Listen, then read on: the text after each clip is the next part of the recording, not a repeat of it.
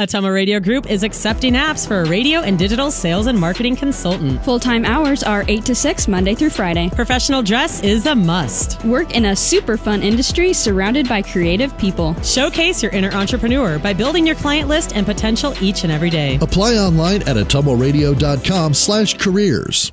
No one was injured in a fire at the Ottumwa Hillside Apartments Wednesday morning thanks to a quick-acting maintenance man. James L. Hubble told Ottumwa Radio News what happened when he was alerted to a fire in a third-floor apartment. I was on first floor here and got a call from residents up on third floor that there was a fire.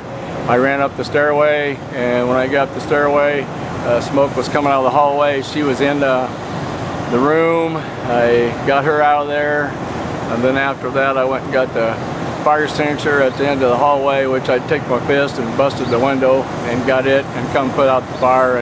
Assistant Fire Chief Corey Bench of the Ottumwa Fire Department told Ottumwa Radio News the fire originated on a stove. The female occupant of the apartment was uninjured, and Hubble suffered minor smoke inhalation but was fine after he was checked out by paramedics. Hubble says he was happy to help and relieved that the fire didn't spread any further. For Ottumwa Radio News, I'm Ellis Kojo.